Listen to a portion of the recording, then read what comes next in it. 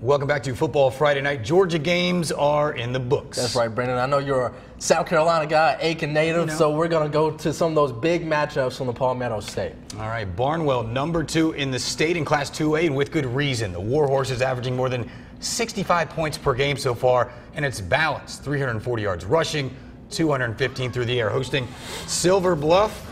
Bulldogs hoping their rushing attack could slow down Barnwell. The Bluff punting, booming one from TJ Miller. Booming one to TJ Miller, excuse me, and look at those all-black Barnwell uniforms looking good. Great run back, but that was called back. Okay. So then Craig Pender going to hand it off to Miller, dazzling down the sideline. Look at that. That's nice. Little okey doke. That's nice. Gets to the 6-yard line, but Colin called back. What? Dwayne Garrick was not happy. 4 plays later, though. Craig Pender rolls right. Eno Bynum. We've seen this kid catch plenty of touchdowns. Give him another one. PAT was good. That made it 35-7 Warhorses. Third quarter, Pender. Going to have some big offers for that kid.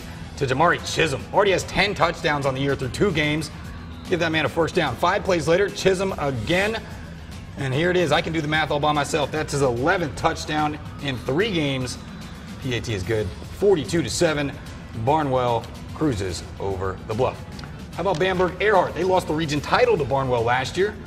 Red Raiders taking on Scotts Branch. Hunter Bridges to Trayton Still.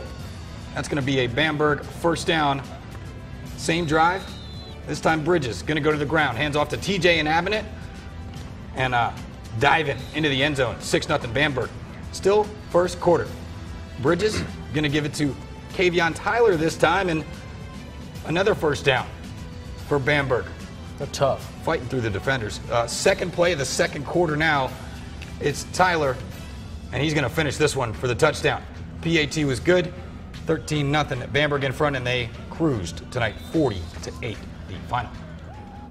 Now Rashad Dunn and the Layton Wildcats gave Aquinas a run for their money in the first half in game 1 of that series. Now they cross the river and pay a visit to the McCormick Chiefs. Now picking up first quarter, first play, Laney, quarterback, passes the ball to Jamari Wilson, and he runs the ball to the outside.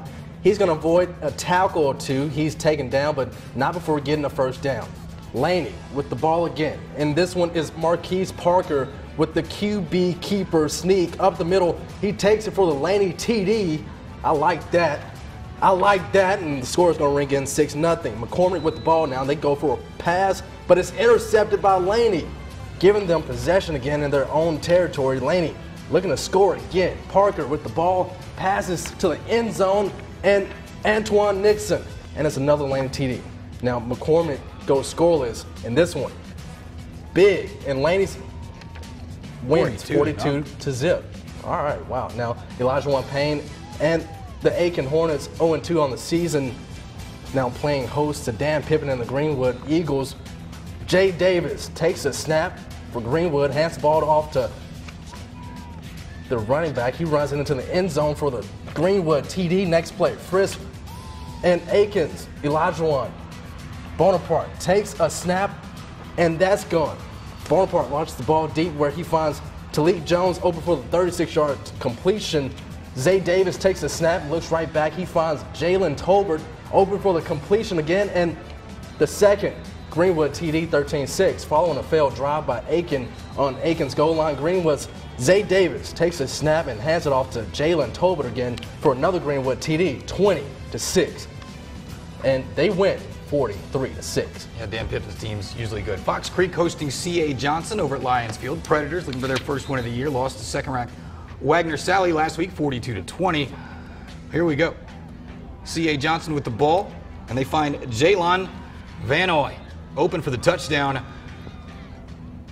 Now, Jaden Johnson going to take the snap, hands it off to Ryan Chavis, breaks 2 tackles, forces his way into the end zone. Fox Creek touchdown. Games have been going back and forth.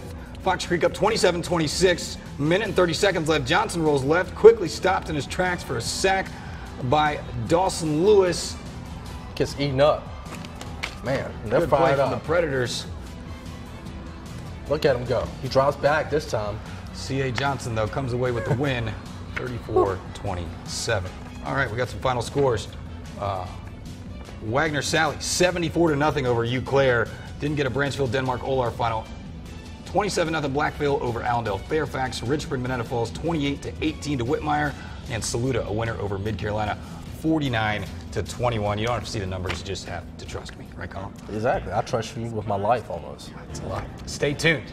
Up next, we'll check out our Game Night Live Game of the Week. Colin's going to trust me with his life. I'm just going to try to read highlights. Strom Thurmond hosting the Thoroughbreds from South. A lot of big plays on Game Night Live.